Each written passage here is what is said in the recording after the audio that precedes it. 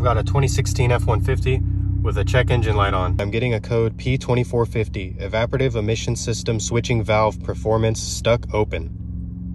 Here's the gas tank.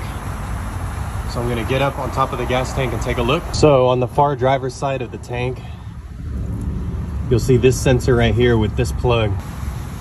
This valve normally stays open. You can blow air straight through it from one end to the other. When you apply power to it, it's supposed to close the valve. So I'm gonna apply power straight to the valve and see if it responds. If it's working, I should hear it clicking on and off. So I'm not getting any response at all from the valve, so that verifies the check engine light, which is saying that it's stuck open. So I've got the new part in my hand, straight from the dealership. Can you believe this stupid plastic thing was almost $300? I'm gonna apply power to the good new valve. Listen how it's supposed to sound when you apply power to it. The codes are cleared now and she's all fixed up.